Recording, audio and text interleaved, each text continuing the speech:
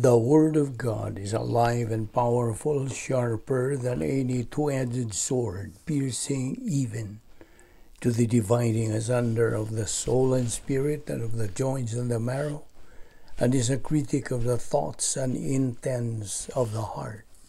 All Scripture is God-breathed and is profitable for doctrine, for reproof, for correction, for instruction in righteousness, that the man of God might be mature, thoroughly furnished unto all good works.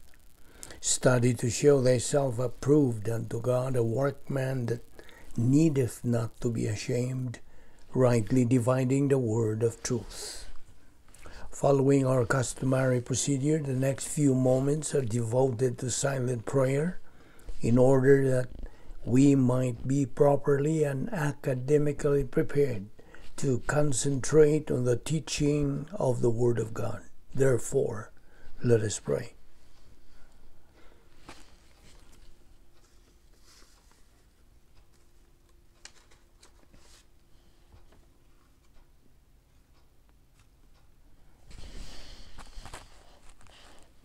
Heavenly Father, because we belong to Thee, we have the right and privilege of fulfilling the function of our priesthood by listening to the teaching of Your Word.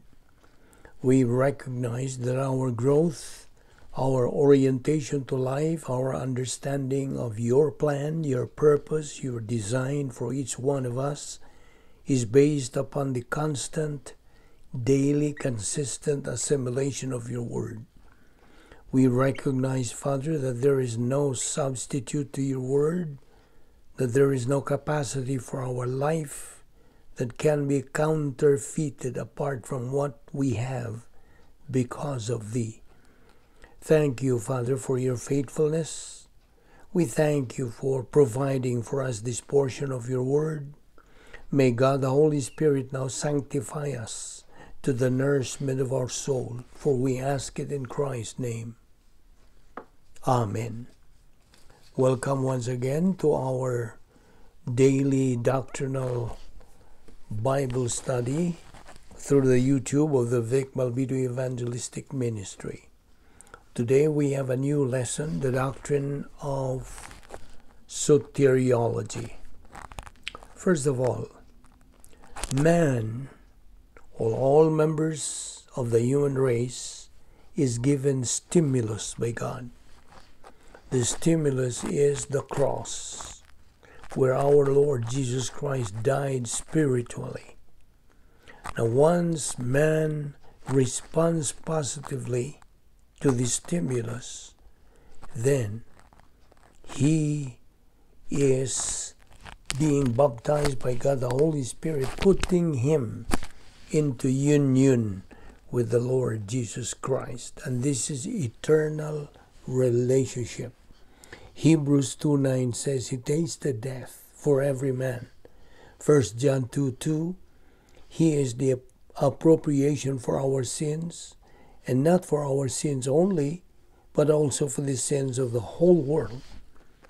So that's union with Christ on the top circle. But on the bottom circle is fellowship with God. This is temporal. Now, my question is, for whom did Christ die? The answer is, for everybody. But for whom did it save? The answer is, for nobody. The unbeliever has to have three things to get eternal life. One, he has to have in the mentality of his soul a knowledge of the gospel. That is when evangelism comes in. Knowledge factor comes first. Then God the Holy Spirit performs His convicting ministry. He causes the unbeliever to comprehend, to understand, to perceive it. He shows to the unbeliever that it is the true way of salvation, and He convicts the unbeliever on the unpardonable sin. And this is now cycled into the command post of the unbeliever's soul, his volition, and he responds to it. You see, positive volition, the desire, Paul. Negative volition, lack of desire. Positive volition, softness, Paul. And negative volition, hardness, Paul. Now, if the unbeliever responds positively, that is, he wants eternal life, whatever may motivate the unbeliever to accept Christ as Savior. He knows God exists. He is afraid to die. He wants the forgiveness and cleansing of sins. He is looking for purpose in life. He is tired of the turmoil and the problems in his life. He is fed up and bored in life. He is seeking the solution to the problems of life. Whatever individual thing or combination of things turns the unbeliever positive to accept Christ as Savior. When there is a positive response, that positive response is what activates the unbeliever's faith. So now, with his activated faith, it is energized and it becomes an appropriating faith. And what does he do? He believes the gospel message. It is an inside job. It occurs in the soul. And God, in His omniscience, knows exactly when it happens, if it happens. God knew it in eternity past, whether or not it was going to happen, and exactly when it did happen. And God imputes from the sovereign design of His plan. He has authority. He has volition. Out of His authority, He makes that choice. Here is the decision. He appropriates Christ, that is, he believes in Christ. And God instantaneously from His sovereignty imputes eternal life. Now there are three things the unbeliever has to have. Number one, knowledge of the gospel. Number two, positive volition. Acts 2:38. The key word here is knowledge of the gospel. So, number one, in Romans 10:14, how then shall they call on Him in whom they have not believed? And how shall they believe in Him whom they have not heard? And how shall they hear without a preacher? Now this is part of the doctrine of heathenism. First, they have to have knowledge of the gospel. Second, they have to have positive volition. Acts 2:38. It says, Then Peter said to them, Repent, and let every one of you be baptized in the name of Jesus Christ for the remission of sins, and you shall receive the gift of the Holy Spirit. Third, they have to have activated faith. Acts 16:31. So, number one, knowledge. Number two, desire. And number three, faith. Three things. Now, this is how an unbeliever gets eternal life. One thing that goes with it is the cancellation of the unpardonable sin. So, this new believer now has, number one, eternal life. Number two, eternal security. Number three, there is now no way that he's going to wind up in the lake of fire. No way. His faith in Christ has delivered him, has saved him from God's eternal judgment in the lake of fire. So in effect, God provided a way of salvation to protect members of the human race from God. Now, having said that, does faith save the unbeliever from the lake of fire? The answer is yes. And there aren't works involved.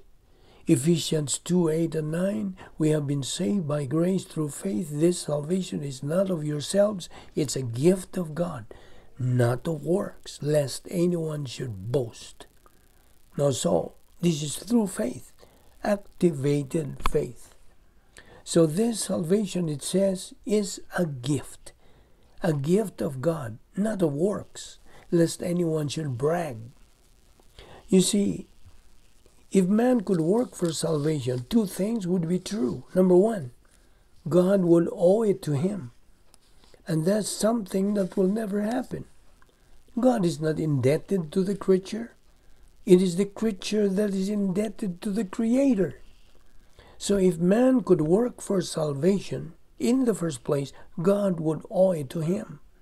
And secondly, man could brag about it. That's pride. That's the opposite of grace. Not of works, in order that not any member of the human race may brag. Now, his faith in Christ saved him from the lake of fire. Yes? The answer is, of course. So the question is, did his faith in Christ save him from the lake of fire? Of course. And what kind of faith is that? Activated faith. And what activated faith is that? The answer is positive volition. Activated faith is a kind of faith activated by positive volition. And get this kind of faith is phase 1 faith. While the kind of faith mentioned there in the book of James in phase 2, or this is phase 2 faith, found in the book of James.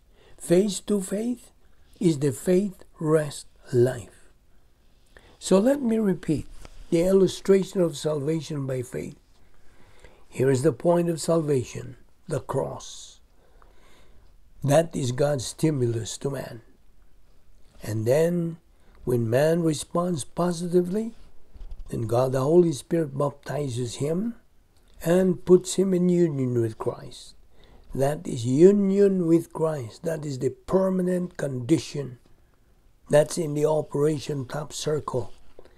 So part of this permanent condition, he becomes a member of the royal family of God.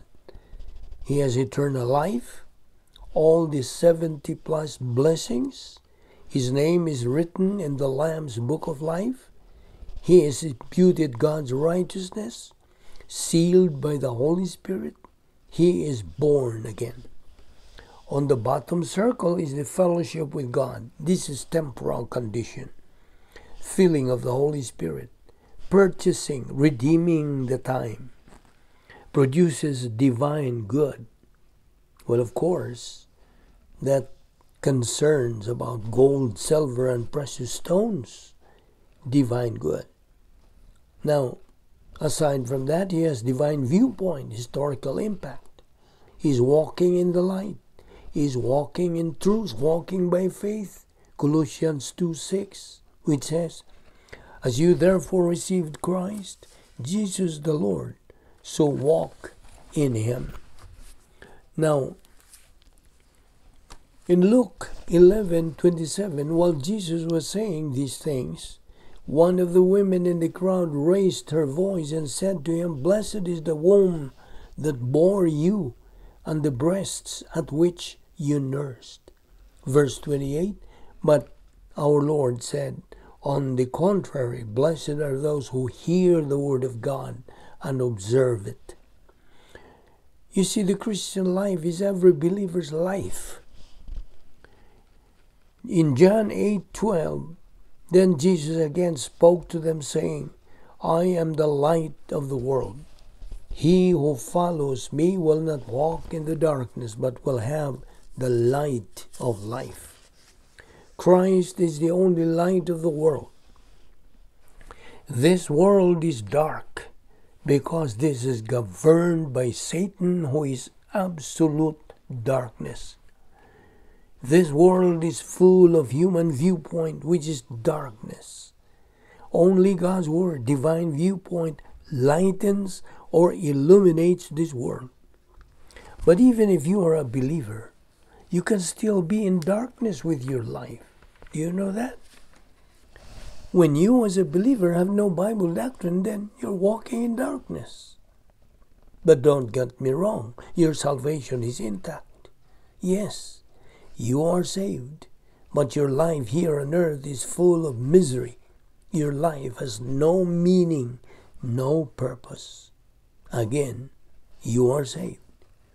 Abundant life is only found by a believer inside God's protocol plan or divine dynasphere, utilizing God's Word that includes utilizing God's 10 problem-solving devices.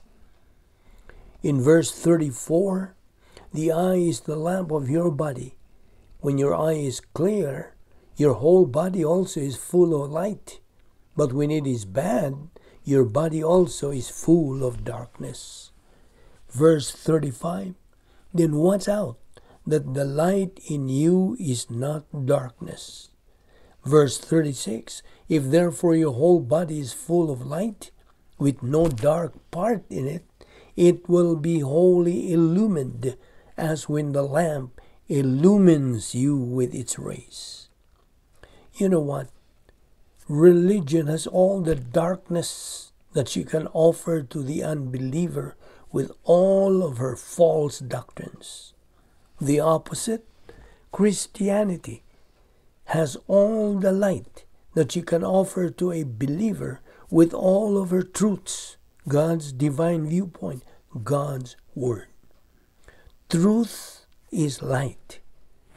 God's Word is truth. Let us pray.